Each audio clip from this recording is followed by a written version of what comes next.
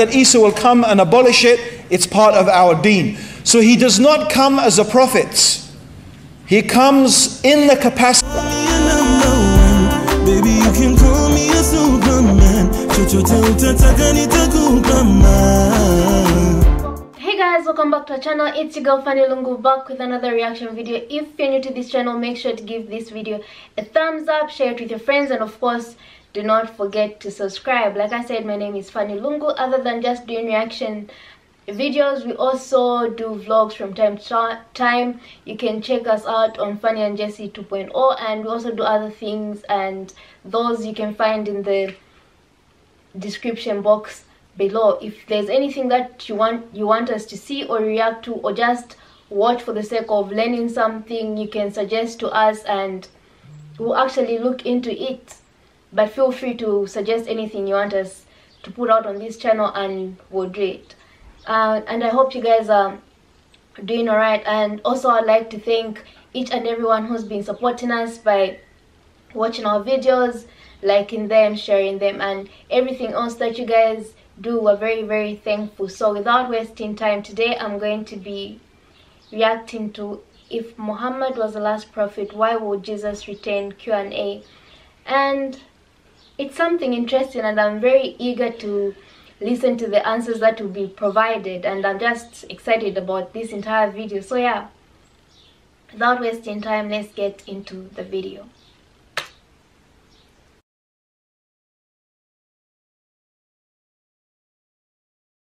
On the topic, please, not away from the topic. Too much. You know, Islam, the true religion of God. Assalamu alaikum. I want to ask a question on behalf of non-Muslim and Muslims. Okay. It is said that Muhammad was the last prophet, and other prophets came as long as with him to guide us and show us the right way. So, and the Quran was completed on the Prophet Muhammad on the time of his period. On that time. So I ask, why is it necessary, and where in Quran it is mentioned that Jesus will return, which is the major signs of Judgment Day? And why is it a new prophet, or Jesus will come after Muhammad completed the Quran and completed his prophetism? He was the last prophet. Why is Jesus coming again? Okay. That's, wow. Okay. First of all, yes, it is true, Muhammad sallallahu alayhi wasallam is the first prophet. Where does it say in the Quran that Jesus will return? Did I? MashaAllah. Good, you're listening. Alhamdulillah. Okay. Correction, Jazakallah khair, brothers. That Muhammad sallallahu alayhi wasallam is the last prophet. That is true. And there is no more religion, there is no new religion, there is no new book going to be revealed after the Quran. This is what the Prophet ﷺ said. As for the return of Jesus, it is not mentioned directly in the Quran, however, it is hinted at. It is hinted at in the Quran. However, Muslims do not consider the Quran to be the only source of information about our religion. This is very important to understand. There is not only the Quran, but as the Prophet ﷺ said, I have been given the Quran and something like it along with it. So knowledge was also given to the Prophet Muhammad ﷺ other than what is contained in the Quran. And that knowledge has been preserved in those sayings of the Prophet which have been rigorously authenticated. This is a big subject, we don't have time to go into it now. So most of the information that we have about the return of Jesus is based upon the information in the rigorously authenticated hadith, which, the details of which, insha'Allah, Dr.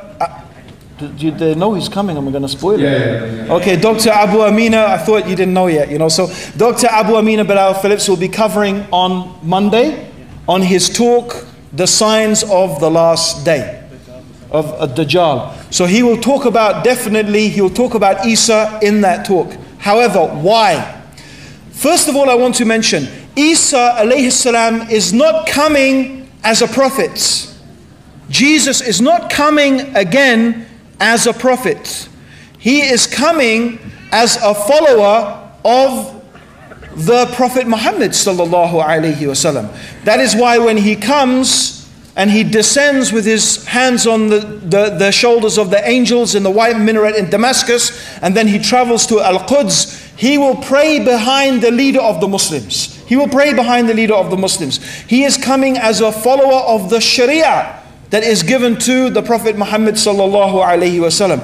And even when he breaks the cross and kills the swine and abolishes the jizya, okay, which it's not, you know, the jizya of course is part of the Sharia, but the Prophet said he will abolish it. So the fact that Isa will come and abolish it, it's part of our deen. So he does not come as a prophet. He comes in the capacity of a follower of the Prophet Muhammad sallallahu alaihi wasallam. Now why? Why does Jesus have to come back again anyway? The reason for this is quite important from the point of view of Jewish and Christian theology, especially from the point of view of Judaism. Very briefly, no Jew could accept Jesus as the Messiah. One of the main reasons is because if Christians claim that Jesus was killed and crucified, that is sufficient proof that Jesus, from the Jewish point of view, can't be the Messiah. Because the Jews know from their books, what their books prophesy, what God prophesied to them, is that the Messiah would come and he would establish the kingdom of God on earth. That means that he would establish the Sharia, the law of God, and the worship of the one God on the face of the whole earth. And that's what the Messiah would do. Right? So God sent Jesus, but however, the people, many of them were treacherous to Jesus.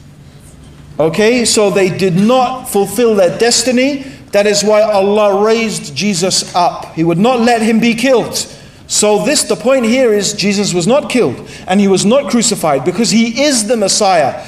And those things that God said would happen, that he would rule, the Messiah would rule the earth, and he would rule the earth in the kingdom of God, will happen because Jesus will return. And as we know as Muslims, he will rule on the earth as a just ruler for 40 years, and there will be no other religion except the religion of the worship of the one God, which is the religion of Islam. So that is why Jesus needs to return to fulfill those prophecies that were there, that were given to the Jews, and God never breaks his promise. That is why, my brothers and sisters, that's going to happen. Jazakallah khair. Jazakallah khair, Abdur-Raheem.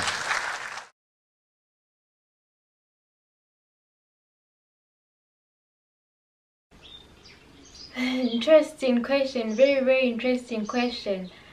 But I still find myself wondering, why should Jesus return?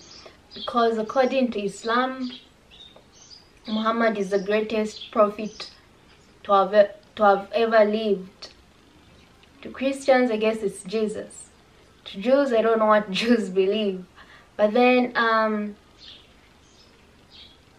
why should Jesus really return? And why as a follower?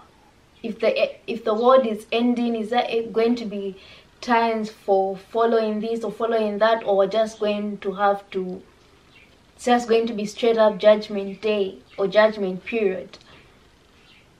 So I mean, his answer is kind of confusing, because when you have to pick from, because the Jews believe their prophecies have to be to come true, it's another thing. Christians believe Jesus is coming. So when we look at it from that point of view, it's a different thing, like fulfilling of the prophecy. But when we look at Islam, it's also a different thing. So is it just me, or he based his entire answer on, not entire answer, part, the last part of the video where he responds to the question, did he base that on Jewish point of view? Otherwise, if you guys have a better explanation on why Jesus will return, please let us know, and we'll be glad with whatever information you provide us with. Or maybe you'll be better at explaining what he meant in this video.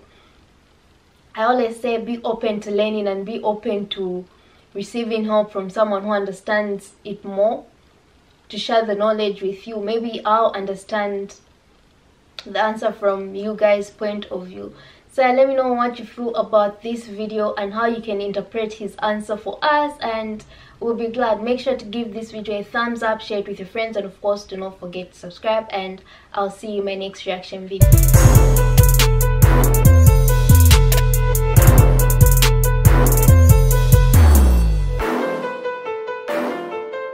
When I think about you